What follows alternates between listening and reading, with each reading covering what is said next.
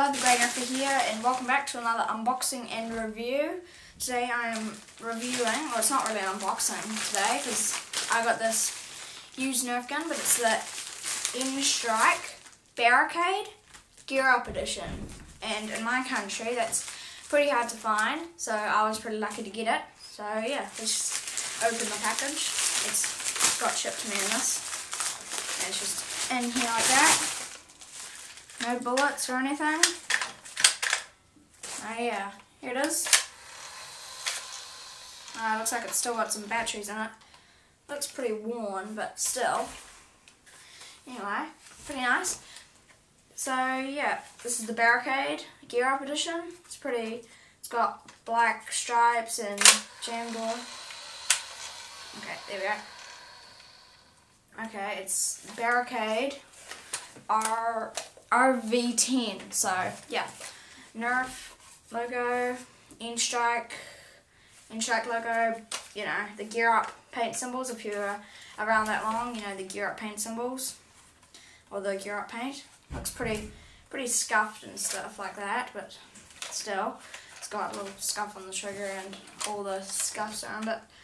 Still, anyway, that was pretty nice. So it doesn't have an injoy barrel. It does have a stock attachment. If you know the stockade, it comes with the stock. It's pretty nice stock the stockade comes with. So yeah, let's see. Rev it up. Doesn't have very much of a rev to it, but still. Pull the trigger, it rotates the drum like that. Yep. So yeah, let's go get some elite darts and I'll fire it off for you. Okay, I'm back. Sorry about that. But anyway, here is a comparison on both sides.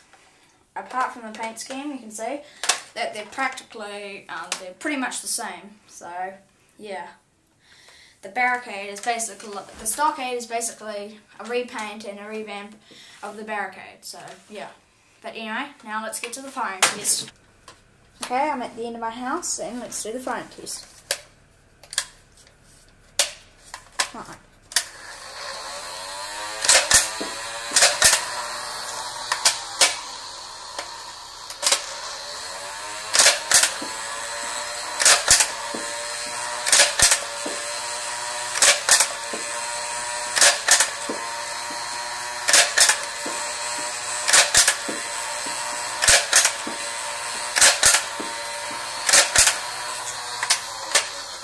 So, pretty poor ranges.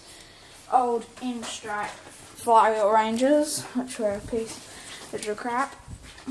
So I'm holding my tripod right now for some reason. Anyway, those are all the darts.